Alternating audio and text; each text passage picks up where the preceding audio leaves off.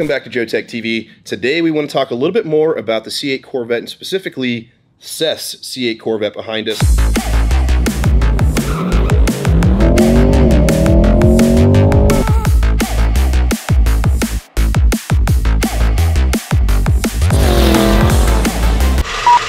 From the factory, these things actually are pretty quick already, but here at Jotech Motorsports, we say nay, not fast enough. Where's my coffee? Tell me, my guy, we haven't seen this thing on the channel for a little while now. We kind of kept a curtain over it to do some things. I mean, tell me, where are we at right now? What's coming next? So right after Rocky Mountain Race Week, there's obviously a lot of potential with the car. We decided we were going to try to go for first eights. To do that, we decided we'll build the engine. We went through the engine, checked everything. Everything looked really great in the motor. This motor can handle 1,000 horsepower, we've proven it. But we want to make more power than that. We were going for eights. We want to be the first eights. Unfortunately, we did not make it to eights. Anderson Dick of Fuel Tech was able to make it to eights first.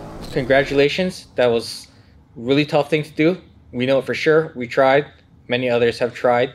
Congratulations on it. No one can take that. First eights. Congratulations. But we tried. Car broke. Car broke. Big sad. So through Rocky Mountain Race Week, we had stock internals, but we did have the ETS Turbo Kit on there. Big shout out to ETS. You guys are doing great things. Love partnering up with you guys on this particular project, and I'm excited to see where it goes from here. So during Rocky Mountain Race Week, we learned a lot about this car and a lot of what it's really capable of. And the first thing we figured out is that the motor that comes in this from the factory is already pretty beefy as far as the internals are concerned. Now, we accidentally ran a 9-second run in Oklahoma when we were in the 10-second bracket, kind of figuring out that, maybe we could push it a little bit further. So we kind of took it easy for the rest of the week, but then at the end of the week, after we turned in our last time slip for this car, decided to push it a little bit further. What are some of the changes that we made on that last day to push it into that 9.4? So on the last day, decided to turn up the boost a little bit, see what it could do. We did the 949, which was great. It's stock internals. I was a little bit worried at first. After we took the motor apart to inspect it before the motor build, everything looked really good. I think these cars are definitely capable of eights on a stock engine. Our main limitation is basically the computer and our clutch, obviously. In the future, someone's going to do eights on a stock engine. Hopefully it's us. Kind of out of the question as far as our current setup, because we did, after Rocky Mountain, go ahead and build the motor in pursuit of that first 8-second pass in a C8. So, obviously now we have a built motor. We have pistons, rods, valve train.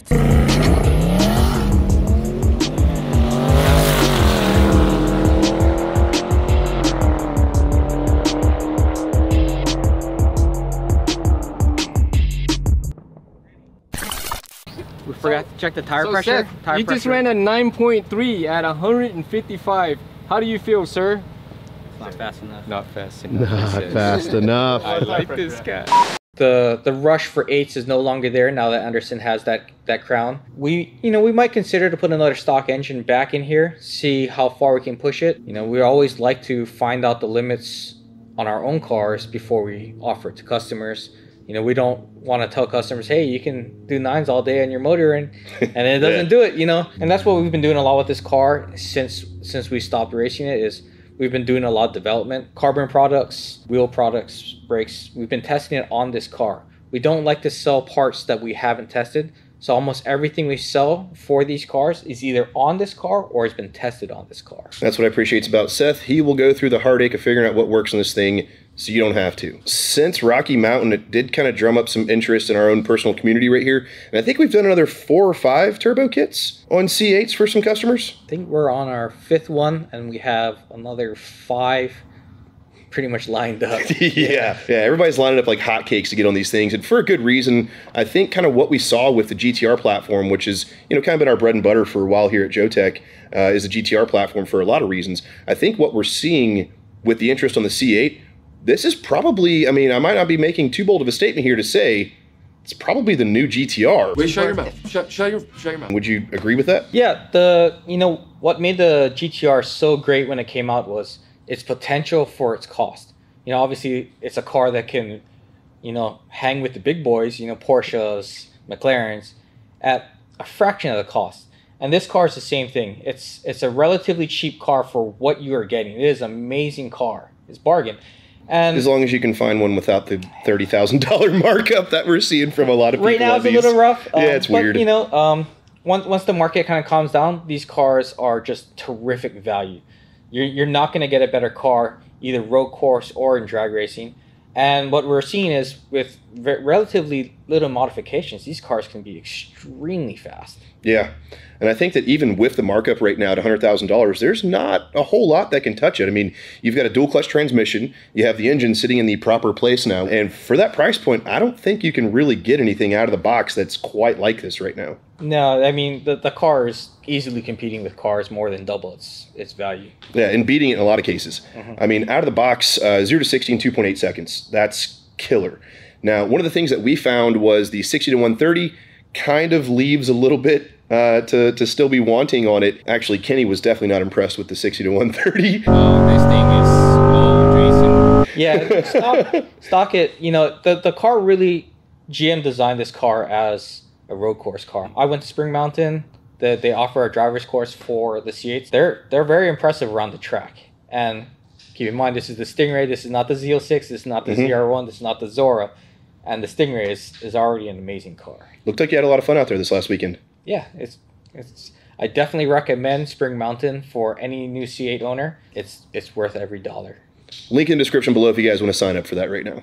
So I think most of our consumers here aren't going to go immediately for the Stage 6 like we have here in Seth's car, but they're kind of gravitating more towards that Stage 3, Stage 4, right? The Stage 3, Stage 4 is the best bang for the buck. It's going to be a completely different car, basically, and for not a lot of money. The Stage 5, Stage 6, you know, you're starting to get pretty aggressively powerful car. It's going to be more of a straight line car once you start getting to that point. The Stage 3, Stage 4, you can definitely still track the car. You know, you can do almost, it'll be a well-rounded car. Once you get to 5 and 6, you're starting to make over 1,000 horsepower. It's starting to get kind of a... Yeah, you got to kind of know what you're getting into with something like that. But I think for a lot of the folks that are going for that level of power, they're coming out of cars like, you know, these high horsepower GTRs, these high horsepower other vehicles that are like that. You kind of know what to expect. Now, one of the biggest questions that we have with this particular turbo kit, as you can see, it sits pretty low underneath the back end of the car right there, and you can see the air cones out of the back. Question that we get all the time is, hey, can you drive this in the rain? Is it going to get dirty? You can have some problems there. Now, we had a chance to test that out pretty good with the Rocky Mountain Race Series that we did. I think one of the days we were driving in some pretty thick rain, and part of the course they took us through was this really nasty dirt road. It was like maybe a couple of miles, just this nasty dirt, and just absolutely coated the air filters with dirt, and you still raced an entire day with those cones dirty, still running 10s. And I don't even think we noticed really a big difference going down the track with that, did we?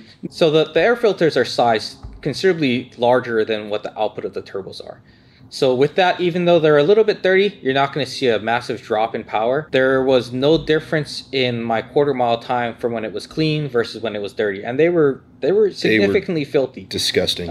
We drove in the rain. I saw no issues.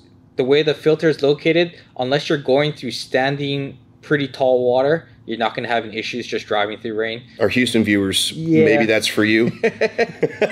Something to think about, the air intakes from the factory in this car are in the scoops. So if you go through a big dusty road, your stock filter is going to get dusty as well. So it's really not really that much of a difference. The only thing I would say negative is going through like 8 to 10 inches of standing water. Pop the filters off. You can clean them, put them back on. It's not a consumable product like that. You just clean them and get right back to work on them. Obviously, what we did with Rocky Mountain Race Week, I was impressed with the car.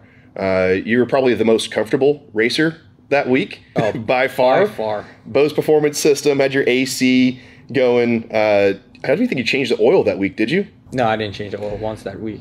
Yeah, like most of the guys are changing the oil every single day. This thing was just put gas in it and go. It was almost like cheating compared to everyone else. Yeah. One of the things that I'm curious about, and we haven't been on the track since the clutch started to go. Let's talk more about that, man. So the clutch that we had in there, which one was that for Rocky Mountain? It's the same clutch we've had in there for a while. The prototype from ETS is the Stage 3 clutch. It will be available to consumers soon. We've been doing a lot of testing for it. We've obviously found the limits of the clutch. 1200 seems to be fine. I tried to run 15 through it. Not fine. Well, everything's going to have its limits. Everything will have its limits. And I think for most of the customers that are going to come out that want that, maybe 1,000 horsepower or whatever, this clutch does seem to be really good for that setup. But for us though, what I'm curious about, man, we have, we're kind of in our off season right now. It's winter. I think most of the tracks around us are kind of either closed or about to be closed for the winter season. So we're working on maybe potentially being able to have this thing hold some more power. I mean, what do we have in the works there? We're working on a new clutch right now. Hopefully, I would say probably January, February, we get up and going. We plan to bring the car back out during Texas 2K, and hopefully we'll do our 8 then. And then I think we're going to be bringing like, what, 8 or 9 cars to 2K coming up? That's what we have scheduled. Usually it gets up to like 15 to 20 on average. Yeah, you get some FOMO once you see the list coming down in the group chat. Yeah, it happens. So one of the things that I want to make sure I do say is that there's quite a few of us looking to push this platform right now, and it does take the community to push it all the way through. If we didn't have any healthy competition, it probably wouldn't be moving as fast as it currently is. So again, big shout out to Anderson over at Fuel Tech for being the first one in the 8s. But a friendly heads up, we're coming to take that spot from you. Yes, we are. So thanks for tuning in, guys. We will have more on this car, more on the other cars that we're working on right now. Again, we're a little bit in the off season right now for racing. We might maybe put together a private track event here soon for some of the guys and get some of the action out there. But until then, be sure you like and subscribe, turn on the notification bell, so whenever we do get this thing back out on the track, you guys will be the first ones to know. What's up, gamer girls? Don't forget to hit that subscribe button and smash that motherfucking bell.